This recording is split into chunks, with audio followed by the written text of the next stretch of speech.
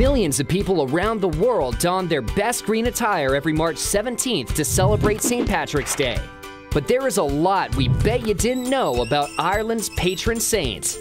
To start with, St. Patrick wasn't even Irish. He was born around the 5th century in Britain, then part of the Roman Empire. At 16, he was kidnapped by Irish raiders and spent 6 years in captivity. He converted to Christianity and later returned to Ireland to spend the rest of his life working as a Christian missionary. After Patrick died on March 17, 461, he was largely forgotten until mythology and legend grew, and centuries later he was honored as the patron saint of Ireland. According to one famous myth, Patrick drove all the snakes from Ireland.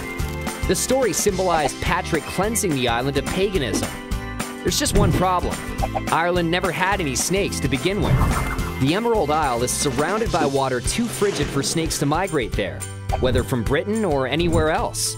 According to another famous story, Patrick used the 3 leaves of the shamrock to explain the Holy Trinity.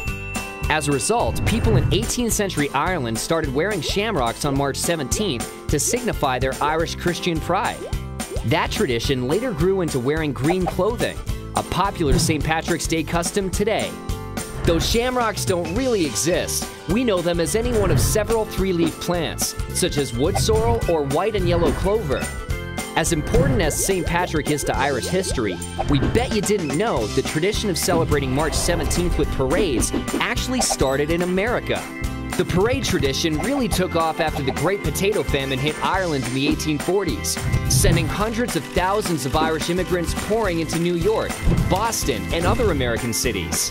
The first record of a St. Patrick's Day parade in New York dates to 1762, when a group of Irish soldiers serving with the British marched a few blocks to a tavern in Lower Manhattan.